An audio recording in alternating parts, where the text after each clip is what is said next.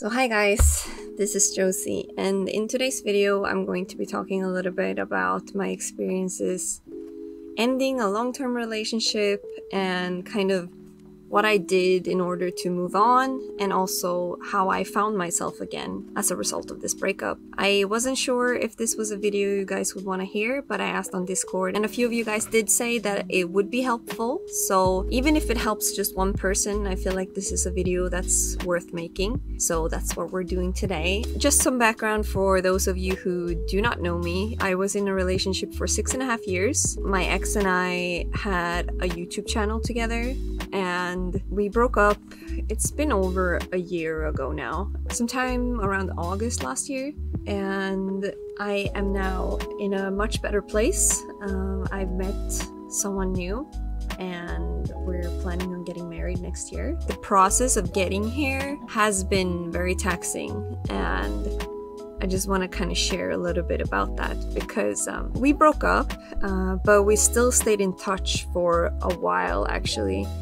Because when you're together for so long, you're kind of each other's everything. So he wasn't only like my boyfriend, he was also my best friend and my support system. And especially because we were in Korea, he was the only one I knew really.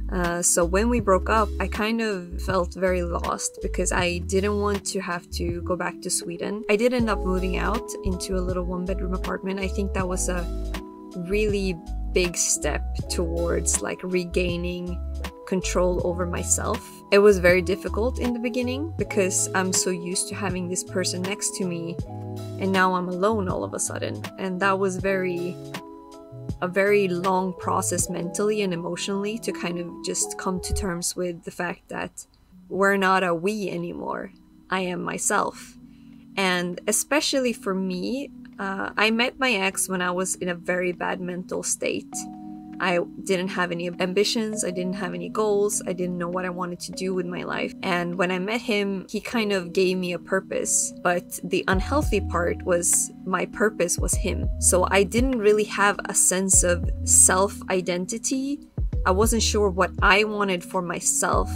I wasn't sure what I liked by myself. I wasn't sure who I was when I was alone. I used to be half a person and I needed someone to complete me. But after the breakup, I finally found myself again. I found my voice, I found my drive, I found my passion. Things that interest me were interesting again, like fashion, makeup, hairstyles. It sounds like such a vain thing, but when I was in a relationship, I suppressed a lot of those things just because I wanted to fit into his preferences. I was just trying so hard to match his energy or his levels, and it was really draining on me because that wasn't who I was naturally. So it took a long time afterwards for me to kind of realize that what the dynamic was very toxic, because I would try really hard to stay fit or like lose weight all the time. I was always dieting. I was trying really hard to not wear the type of clothing that he didn't like. Tried so hard to just be the type of girl that he likes. In the end, that wasn't healthy for me and it wasn't who I was. But I suppressed so much of my personality during those years, during like the fundamental years when you're in your 20s, you're developing your personality, but I was suppressing mine. So when I got out of the relationship, I spent a lot of time just reconnecting and connecting with new friends, making new friends, hanging out with people, realizing what kind of fashion I like again, and yeah, just finding my independence again was very, very important for me, because I had felt like such a half person, such a shell of myself. But as I was meeting people, hearing that they enjoy my company, and this is during the time that I got really close to Hattie as well, who is my rock, my absolute best friend in Korea. I love her so much because without her, I think I would have been in a really dark place at the time. Why am I getting emotional? My friends were... I'm such a sappy baby. I just love my friends so much. But yeah, my friends are such amazing people. You shouldn't try to base yourself only on your relationship. Don't cut out your friends. Don't cut out your social life.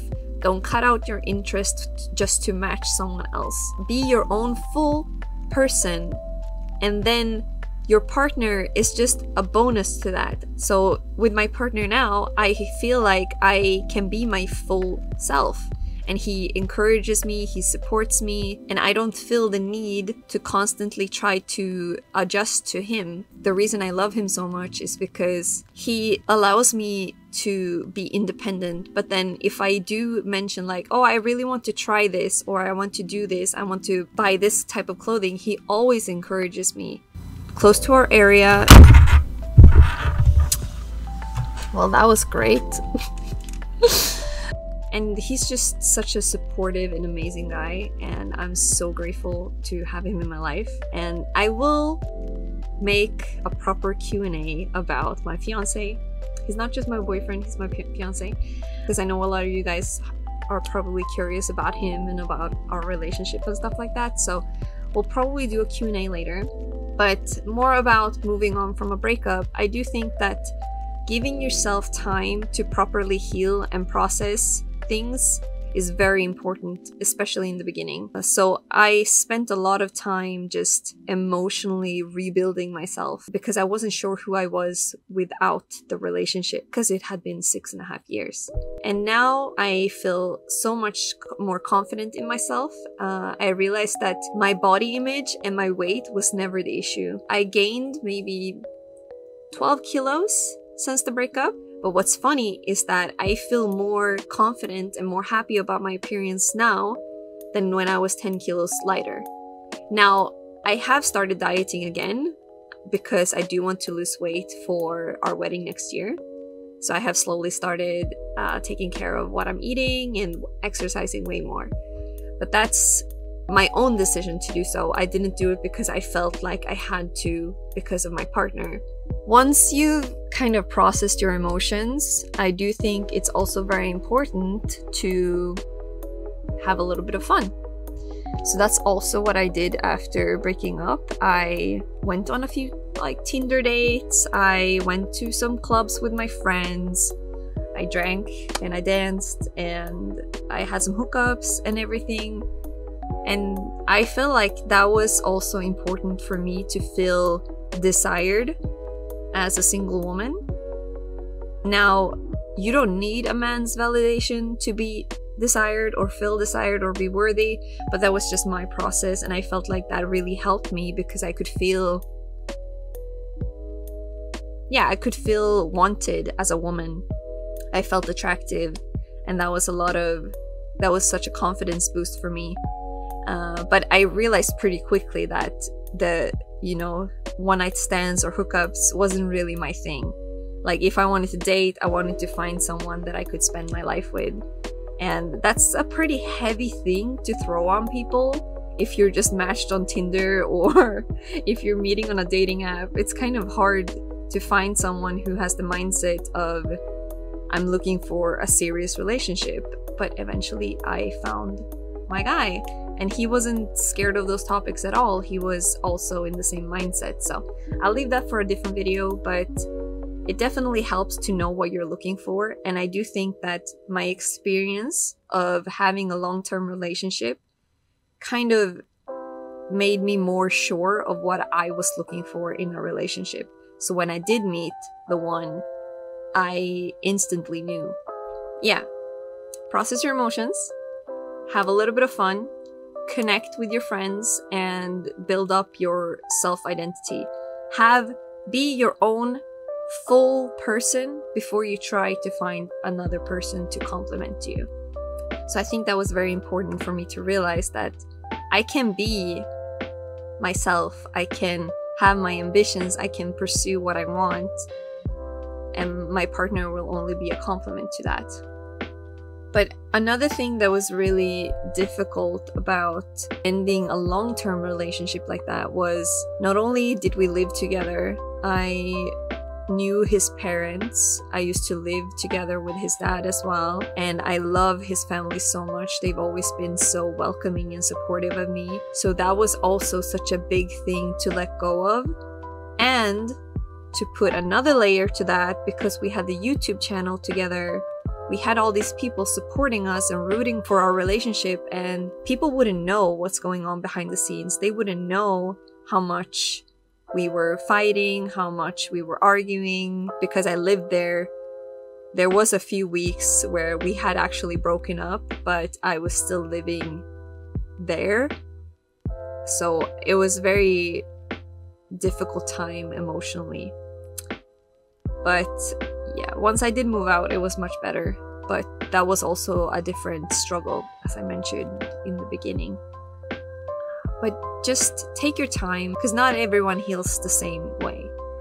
So just, you will know when you're ready to date again, or you will know when you're ready to move on.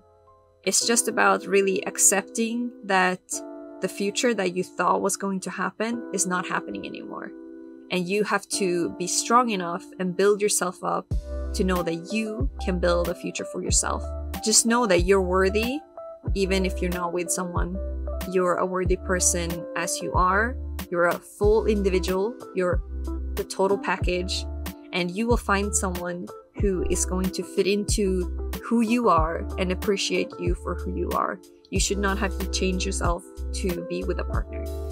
And I really want you guys to know that. I don't know if this video was very structured or organized, but I kind of felt like I wanted a more chill type of video. I wanted to just talk to you guys, because this is a kind of sensitive topic, and I wanted to kind of bring you guys with me.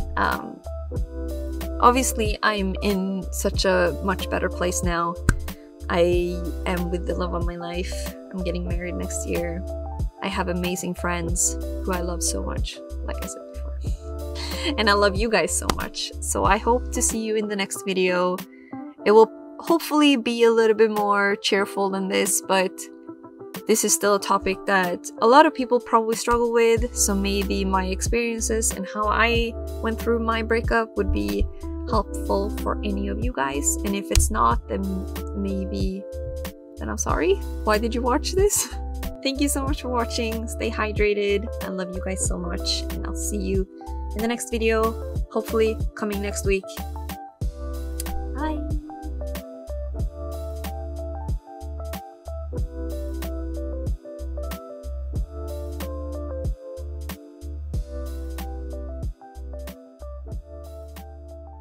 Just grab a cup of coffee or hot chocolate or water, maybe. I don't have any, but if I did, I would. I'm so matching. This is like my favorite color, by the way.